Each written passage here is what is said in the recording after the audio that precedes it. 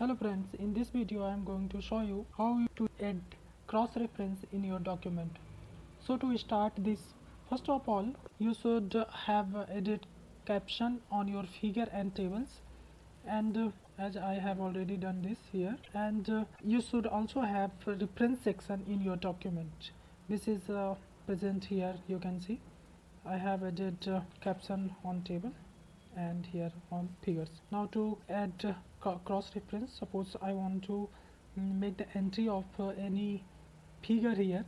After this, first of all you should go to reference tab, and from here select cross reference, and then as you wish to enter cross reference for figure, come down here and select figure, and then you can see as I have two captions for my two figures, two options are available here, and this part is asking for what part of this caption you want. So it is first option is entire caption by default, but I want only label and number, so select this option and click on insert.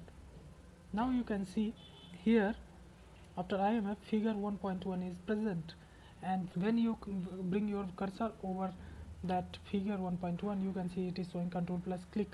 So when I press control and click here, it will redirect me to the place of that figure. So in this way you can add figure, and in the same way if you want to add table number, here I will show you.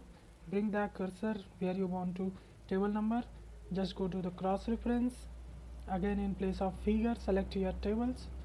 You can see two captions are present in my document, so here two options are available.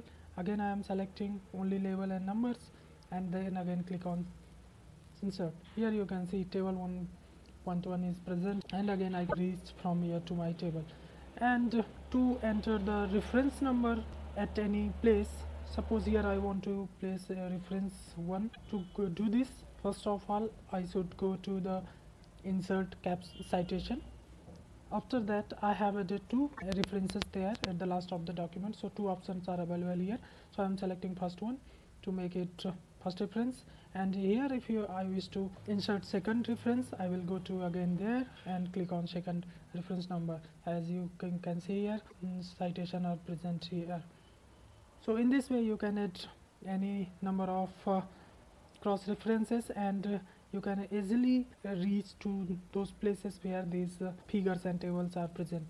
So if you are making any changes on these figures, suppose between these two figures you are bringing one more figure and you are giving the name 1.2 to that figure, then this figure will become 1.3. In this case you do not need to make changes manually here on this document. You just go to the document, select a whole field of the document and just right click over there, and on this update field click on the update field, and it will automatically update complete document according to your changes.